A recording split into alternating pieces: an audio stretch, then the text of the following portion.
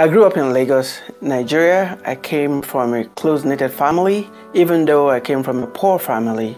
But they gave me education with the instruction that this is the tool that will help me to dig my way out of poverty and ignorance. I came without a dime in my pocket. All I had was big dreams, determination to succeed, and the resilience. So coming from another country gave me that insight to be able to understand and deal with people from different backgrounds.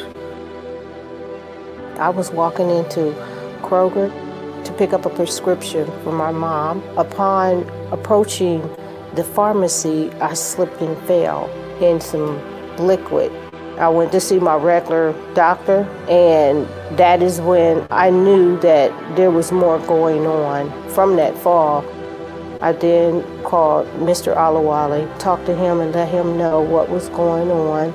I could just say that he's very professional and knowledgeable about what he does. He's very passionate about what he does, and he cares about his clients. I felt like I was a part of the Olawale family. The goal is to make sure that our clients will leave feeling that someone gets them, knowing that someone was able to be the voice for them. We needed an attorney because we needed somebody who understood the relationship between our case and the law. We had been through 4 different lawyers. We were very desperate. We knew from what we had heard that Emmanuel Olawale was the man, who could take us through that experience and see us through and give us the kind of outcome we were looking for. For him, your case is personal. He gave us hope. He gave us encouragement, and we knew that we had found the right man that would see us through. Just know that when you're coming through the door, you're coming in through a place where you will be accepted and welcome as family, where you'll be seen as a person. At the Olawale Law Firm, we get you. We understand you. Trust us.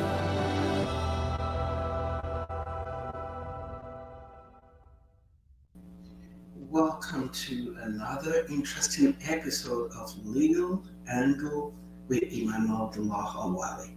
My guest today is a tech guru. He worked in Silicon Valley. He's also an author of Scaling Your Stupid Law Firm. He is the CEO of LegalSoft, a company that provides legal virtual assistance to law firms. His name is Hamid Kohan. Welcome, Mr. Kohan. Thank you very much. Appreciate it, and it's been a pleasure to be here. Can you tell us a little bit more about yourself? Sure. Pretty briefly, I came to the country when I was 13 years old, which was a long time ago. I went to college when I was 14, and I graduated with an engineering degree when I was 17 in California. And right after that, I got recruited to Silicon Valley at the age of 17, which I worked with some amazing companies and great leaderships, Sun Macrosystem, HP, Compaq, variety of different companies. I got my MBA there. After about 20 years of working in Silicon Valley, I got recruited to Los Angeles, which I was the president of a company that was a public company, and did that for a few years, a lot of international traveling and so forth. And I had some of my own companies that was in the area of the high tech that I created when I came to Los Angeles. And then a few years later, I got an opportunity to actually look into a law practice that my friend had. And I was asked to take a look and see what kind of a help I can do for the law practice.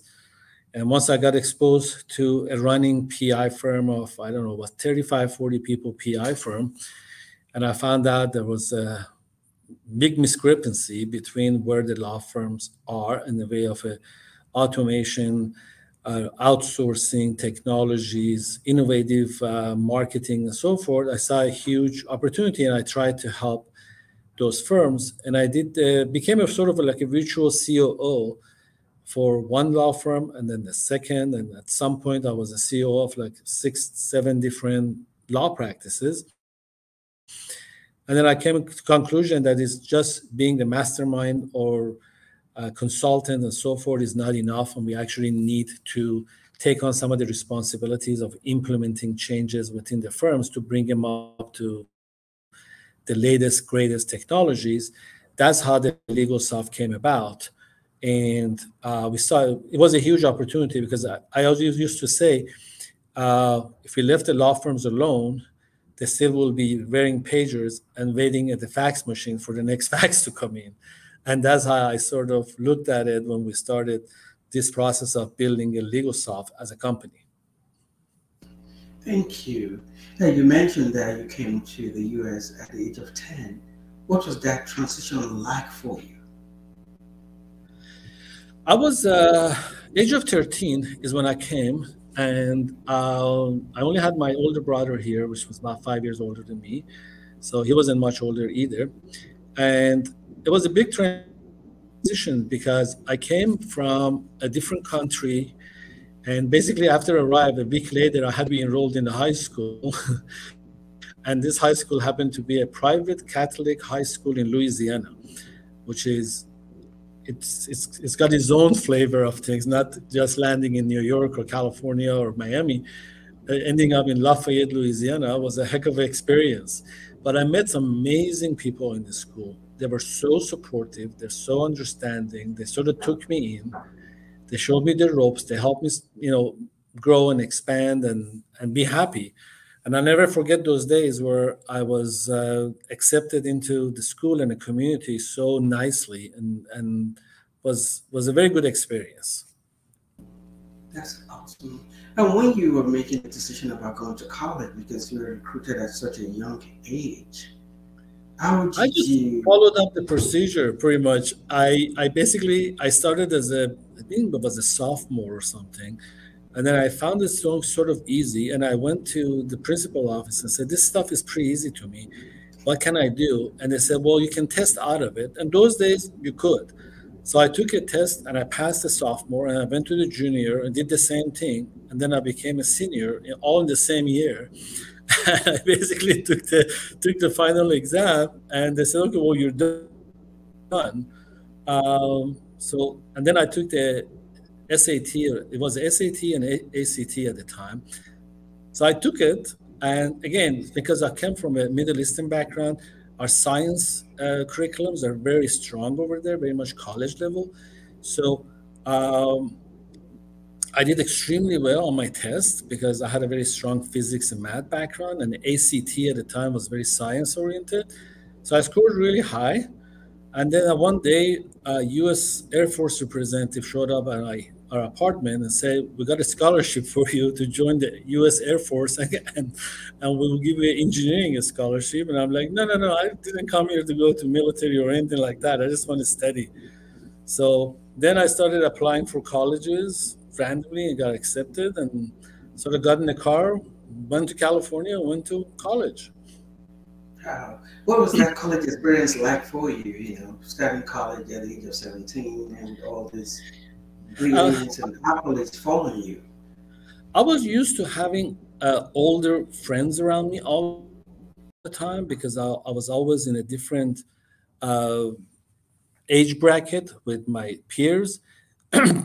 So it wasn't that difficult or that apparent that I'm so much younger. I sort of handled myself that way, and it wasn't as difficult. And I was on the mission of I had to finish a school fast. And being immigrants, relating to yourself, the means are limited, the time is limited. You have to make the best of every dollar, every minute, every opportunity. So you're like, okay, why do I need my program in college? Because it was an engineering degree plus a computer science minor. Was a 5-year, and I'm like, why is it 5-year? Maybe can I do it in 2? And they said, not really. I said, okay, I'm going to try. So I just did. I used to take like so many classes at a time, and then they would bring me to the dean's office and, hey, you cannot take 25 credits a semester.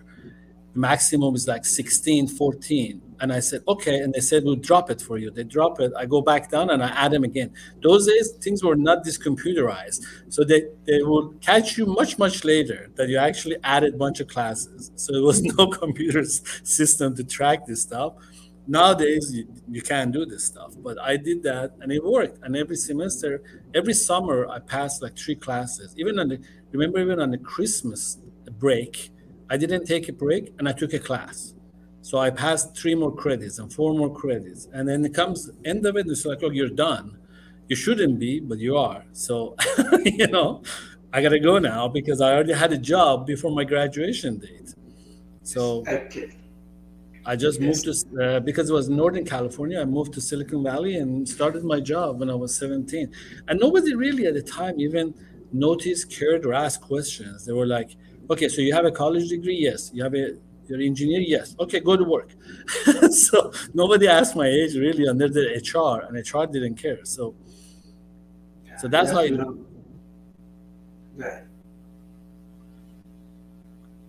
So that was the process of getting into Silicon Valley after engineering degree. Yes. I can actually relate with that because I had similar experience when I was in college. I just breezed through college in 3 years, taking summer classes, packing a semester with 26 credit, registering over the phone. And right. By the time they caught it, it was too late. Exactly. It was those days you could pull stunt like that and not get caught taking so many classes. So that worked for me for sure. What was your first year at Silicon Valley like, being a young engineer? Believe it or not, the first project that we had on was a motorized electronic typewriter. And that was the thing. It was like going from the manual typewriter. I know maybe I don't look it because I start so early, but there was going from manual typewriter to an electronic daisy wheel typewriter who could do also self-correcting typewriter. So that was the first project. And then after that, went to the company that basically, other than IBM, came out with the first PC computer at a time. It's called Conversion Technologies, which was then bought out by somebody else. And then after that, I had a very interesting career because I worked for a company that actually invented laptops. It was called Grid System. And they did the first laptops ever made. They patented the flip top. So every computer after that for 15 years that the screen flips up had to give them loyalty. So I was involved with that company. And then I went to Sun Macrosystem, which was one of the first originator of Unix workstations and Unix servers. I was there for about 8 years. Variety of different experiences, but all of them amazingly good, amazing companies, amazing people to work with, great leaderships. And it was sort of extension of learning from college in practical environment. You also got to work with the CEO of Google. Yes, his name was Eric Schmidt. He's now chairman of Alphabet. He was a VP of software development at Sun Macrosystem. And then he moved on in several different positions. Great guy, amazing visionary. And then he went to work for Google, where he made, in my opinion, he made Google what it is today. And I had the pleasure of working with him for 8 years at Sun. And even several other CEOs of like Yahoo, CEOs of different other companies came from Sun because he had a good talent pool and I had a good process of creating leaders in the high-tech industry, and it worked out really well. And when you decided to start LegalSoft, what actually inspired you? When did you know that this was the right time? As I went to help one of my friends who has a law firm, and basically was asking, knew what I come from technology and big infrastructure and the scaling and corporate world. He wanted me to take a look at his practice.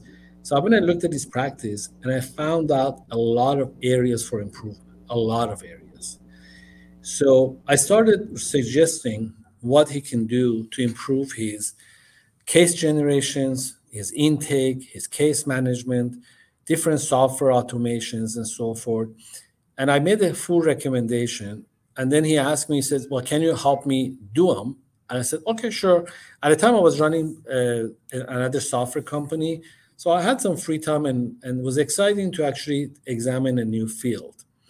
So I started changing the intake process, implementing a lot of different technologies for automations, document collections, increased the case numbers by like 30, 40%, reduced the time from retained to settled by like 30%.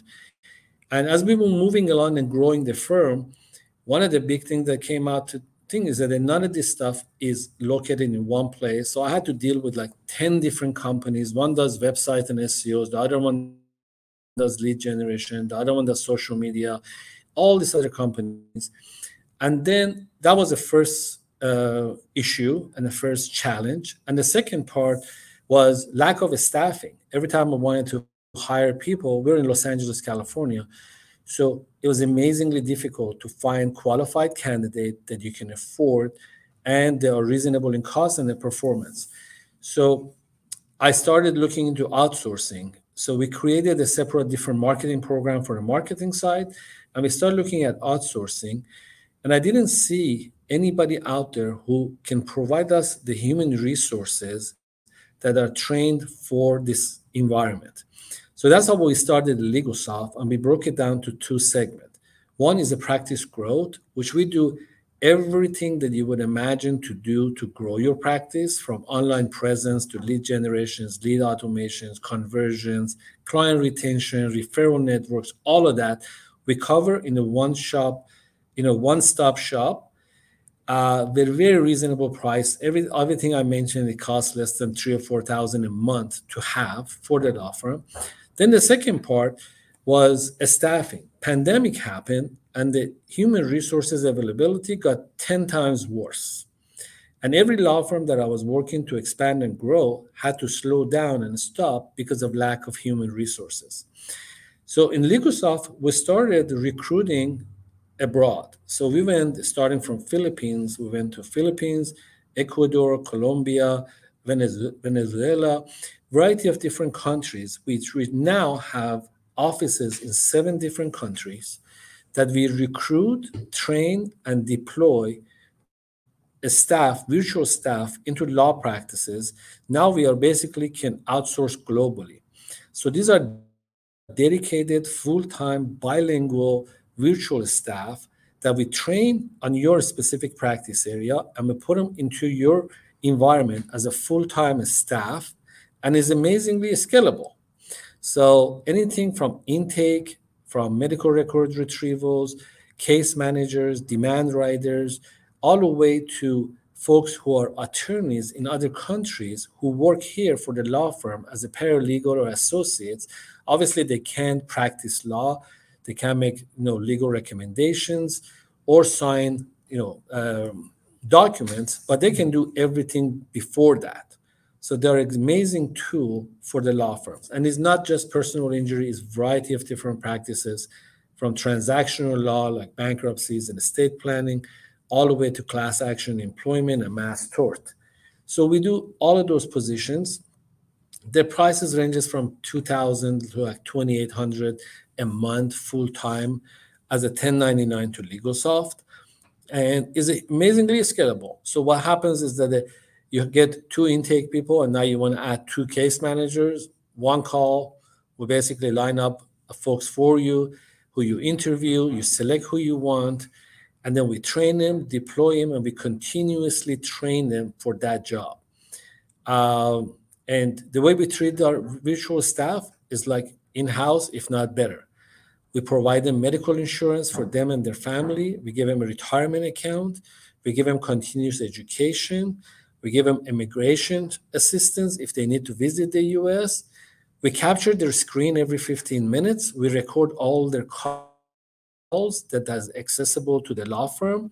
And we know exactly what they do, when they do it, how they do it. And all of that is transparent to the law firm itself. Thank you. What challenges did you face when you first started, going into these other countries trying to recruit staff? Well, we have in each of those countries, we have what we call talent acquisition teams that they basically post positions. They run job fairs, their partnerships with the colleges and so forth. So it's almost like a whole recruitment in each of those countries. We have physical offices in each of these countries. We have recruiters, trainers, success managers. We even go as far as identifying. We provide position coaches to our virtual staff that coaches the candidates, and it becomes the virtual staff that coaches them how to improve themselves, how to grow, and how to expand on the positions. So we actually have on location coaches for the VAs that we deploy. On the other hand, we have success managers who work with the law firms trying to expand their operation, help them expand their virtual staffing and the process automation. So we basically remotely help all of these law firms to expand and grow their practices. You remotely help law firms to grow their practice. Tell us a little bit about your onboarding process when you retain and hire this virtual staff. Sure. So we get about 300 candidates a day. So if you can imagine, there's a tons of interviewing and screening going on, 300 a day, and it keeps growing. And all of that, there is a first level of screening that we do. Then we do some tests and we screen them further. Then they were selected. They go through the onboarding. They get paired by the firm position that have available. Once that is selected and you have selected your virtual staff that you want to bring on board, we do a couple of weeks of extensive training on the position that this virtual staff going to have. Like, for example, if it's a case manager position in a personal injury firm, we train them on that. We train them on the case management software that the firm uses. We provide them with a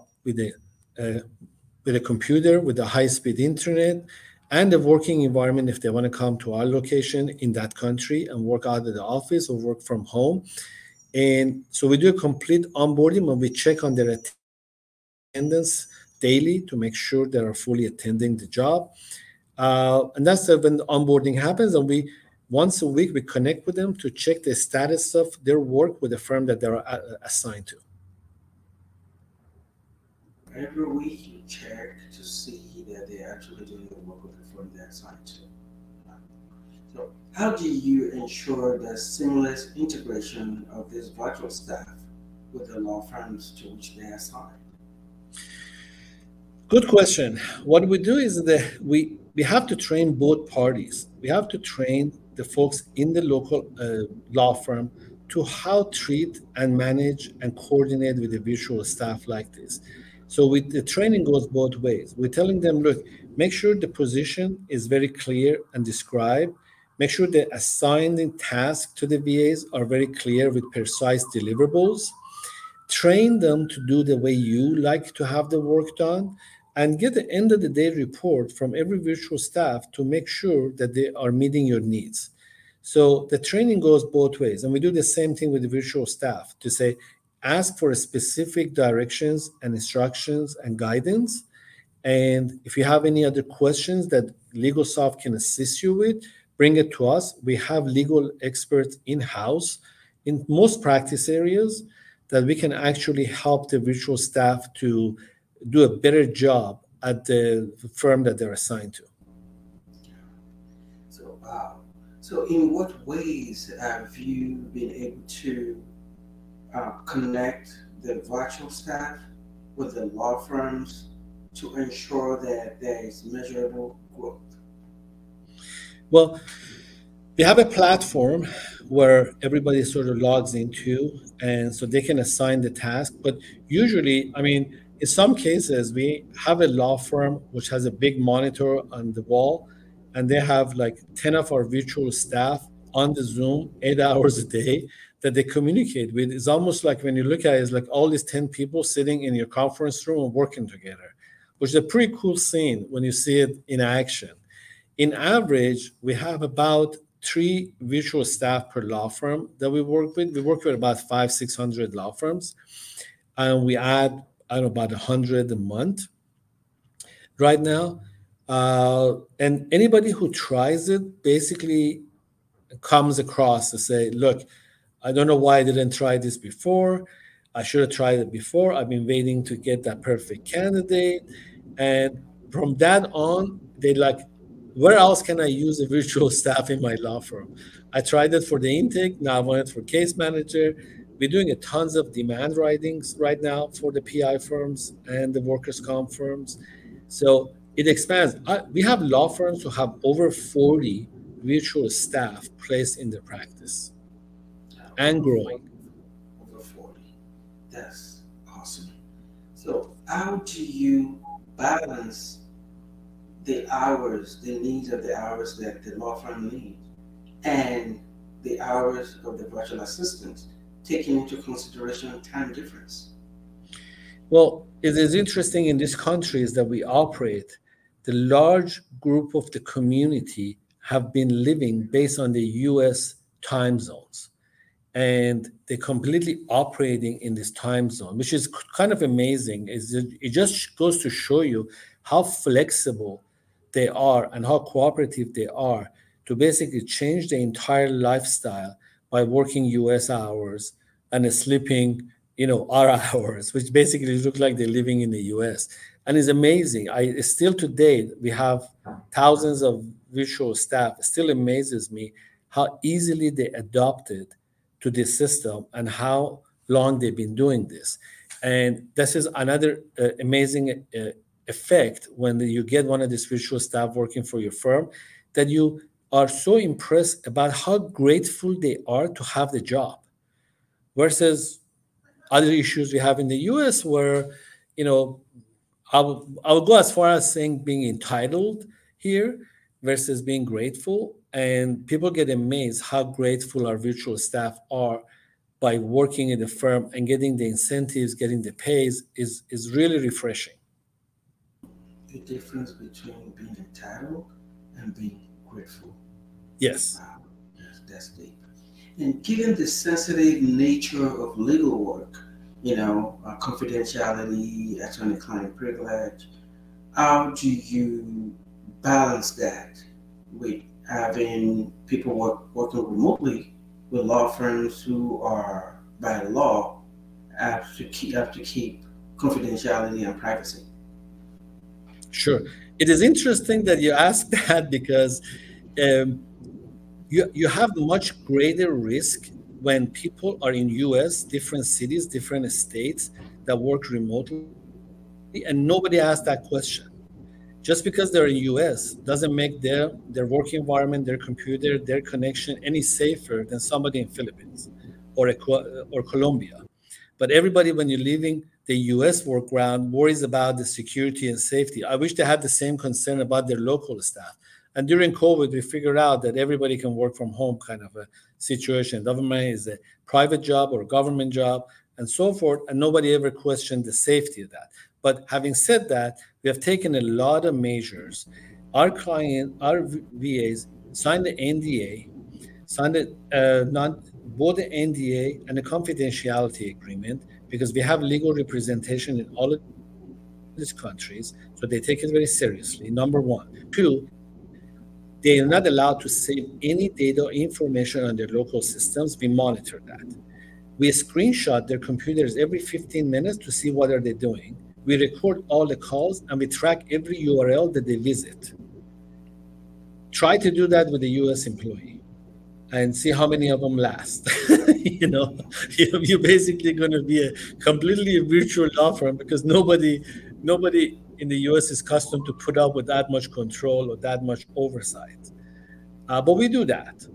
And we assign them the phone numbers and everything. So working this virtual staff with our system and our infrastructure overseas, I believe is much safer than folks working in the US remotely. Thank you. And for a law firm who, let's say, for instance, is not happy with the staff they picked, how do you address that situation? First, we try to resolve and see what the problem is. Is it a problem with the training or instructions or the process? But there is no long-term contracts, so they can immediately request a change in the virtual staff, or terminate whatever they're comfortable with. But usually we just place them with a new staff, more tailored to their need and their practice. And there's no long-term commitment because we want to make sure everybody's happy for keeping their virtual staff intact. We don't want to force anybody into a situation where they're not getting the service that they expect. Thank you. Can you share with us maybe one or two success stories of clients who have started who were able to scale their practice just by working with LegalSoft? Sure. Actually, I'm right now visiting one of them in Los Angeles. This is a PI and a lemon law firm that I engaged with about 4 years ago. There are two partners. They had about 10 staff when we LegalSoft engaged with them. And in combined, they probably were doing 20, 30 cases a month. Right now, they have over 120 staff. They have about 35 virtual staff, and they sign up several hundred cases a month. And now they have expanded to outside of California to be able to take cases on into other states. So where I'm sitting right now, which was a small office, now they pretty much occupy 2 floors of a high rise. So this is one success story. I guess I can even point out to the name of the firm, Coelanero. So that's where I'm at today, visiting to find additional expansion opportunities for the firm. Other firms, we've done employment firms, again, the same situation. We specialize in scaling. So we basically tell the attorneys, you practice the law when we practice the business of law for you. So you don't need to become a marketeer, the campaign manager, the staffing, the automation, the IT, now AI. By the way, you mentioned about me publishing the book, How to Scale Your Stupid Law Firm, that is on Amazon. And the reason I called it a stupid, because when I was coaching, after a few sessions with a client, the most common word came out was stupid. So it was like my stupid intake, my stupid marketing, my stupid lead generation company, my stupid IT. And it did stay common from a variety of different clients that I talked to. So when I went to write the book, I tried to find the common denominator between my conversation, and the word stupid came out. So that's how I called it. And I just recently, like a week ago, published a new book that says how to scale your stupid law firm, but I crossed the stupid and put AI under it. So that book is all about the impact of AI in any law practice, from lead generation all the way to trial preparation, and how the AI will impact every segment of the law practice. Thank you. So you have a new book out, How to Scale Your AI Practice. Right. That's right. Awesome. So how have you been able to leverage your background in tech to integrate that into effective communication between LegalSoft and their virtual assistants? Well, it's all technology based. It's like every successful venture that you see out there, anything from, the Facebook to Walmart's to, even the food industry and everything, is an implementation, proper implementation of technology is what makes the venture successful. You need to work everything off of metrics, and you need technology to be able to track and monitor the metrics. When we do some of these metrics within the law firms, we do everywhere from how many leads you generated, what was your conversion rate to take the lead to a case, what was the cost of your client acquisition for each of those cases. Then goes from there into what's the average time from retained to settled on pre-litigation versus litigation, how many cases in a case manager should or can properly handle, what's the turnaround on your medical records retrieval or any other document retrieval, how you get prepped for depositions. All of this is technology oriented, and we teach our VAs the technology. We implement these technologies within the law firms, and we teach them how to operate the entire law practice based on metrics, not sort of a gut feeling. I think we're doing good. I think my cost of client acquisition is 1,000. I think it takes about 9 months to settle the case. Everything is a guesswork. And coming from the high-tech industry, nothing can be a guesswork. You need to have hard facts, figures, numbers. That's how you operate. That's how you budget. That's how you plan, and that's how you implement. There is no guessing. There is no gut feeling. There is no emotions, basically. Everything is numerically implemented. Because numbers don't lie. Right. And Exactly. numbers don't lie emotion. And how have you been able to integrate artificial intelligence into LegalSoft and connecting with your clients? So artificial intelligence, one of the first things that is AI been able to do is properly provide the information on the intake process.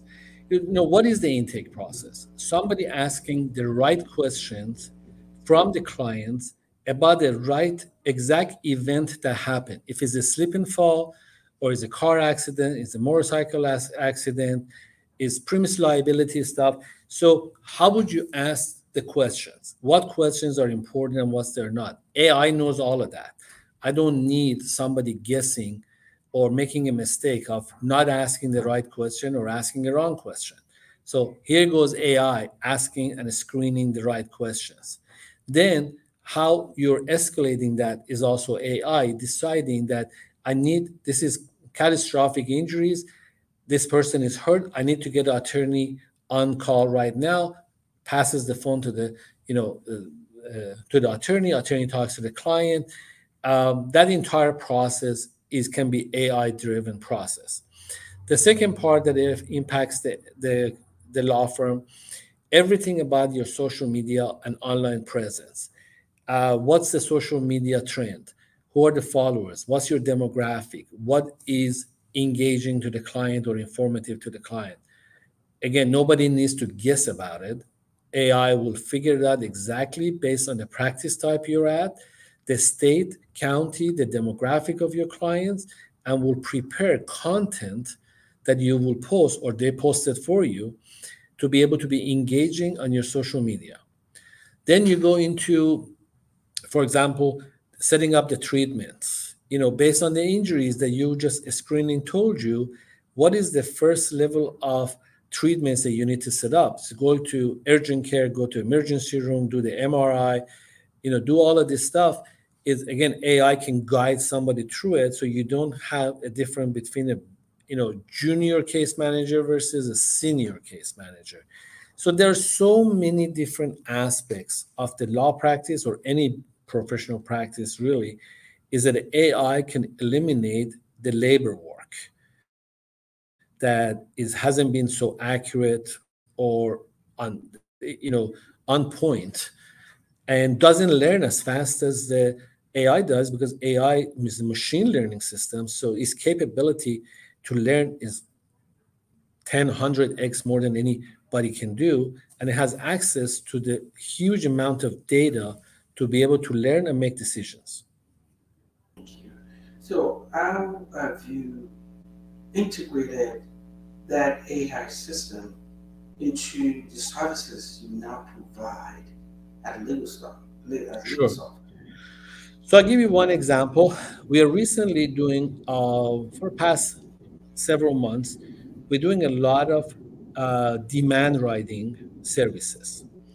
And again, demand writing is kind of a straightforward, especially for pre-lit cases, where you're taking all the medical records, medical bills, all the injuries, you're analyzing it, you identify the injuries, the loss of income, future pain and suffering, and all of that, and putting it into a demand for the adjuster to review.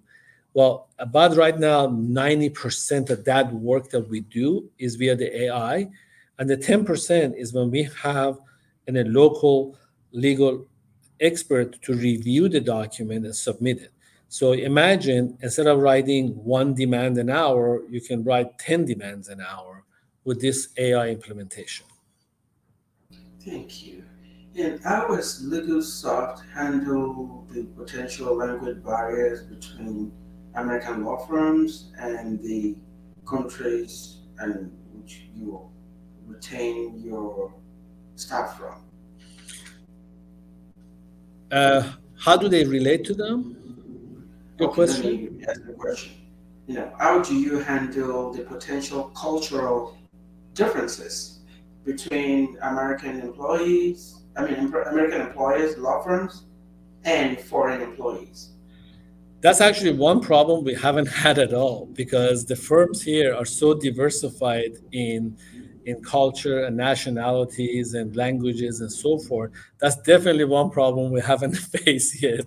In average, there is 5 different nationalities work in the same law firm. So when we add 2 more, looks very normal. No, I don't know if you've already answered this with the AI question, but where do you see the future of tech in relation to law practice? Well, all the lower valued staffing and labor is going to get replaced with the AI. That's first mentioned. People who are answering phone calls, people who are collecting documents, people who are writing content, all this sort of a task and jobs will go away. And especially in the transactional law, which is immigration law, bankruptcy, uncontested divorces and family law, estate planning, all of these areas where there is not a lot of, I hate to say this, lawyering. It is creating content, filling out applications, submitting application, getting the results to the client. Most of that is going to be taken care of with the AI. I can give you an immigration form right now with the attorney that answers all the questions in the immigration form. There could be family immigration or business immigration. And if I give that to 2 separate immigration attorneys, most likely there is 15% of the answers different from one another, because somebody wasn't sure about that answer. What's the best answer for that question, right? Well, AI is going to give you 100% because it already has a track record of 1 million other applications of such that has been submitted, and what that had the highest rate of acceptance with that answer. So it's going to say, look, for this application, basically, this is all the perfect answers. So use it. It's almost like having a cheat sheet from when you go to college from the same professor who gave the same test exam out for the past 10 years. The people coming the 11th year, they have all the old exams, so they pretty much going to ace that class because they don't have to figure out any answers. The answers are already provided. So that's what's going to happen with the AI and the transactional law. Thank you. And how can people contact you or get in touch with LegalSoft? LegalSoft.com is our website. My email is H as my first name, initial H, Kohan, my last name, Kohan, at LegalSoft.com. I'll be happy to receive any communication. And if they call LegalSoft, they can also get a hold of me. And I'll be happy to speak with anybody who's interested to talk about the practice of law. Thank you very much. It's been a pleasure having you on this show and answering all these questions with intelligent answers.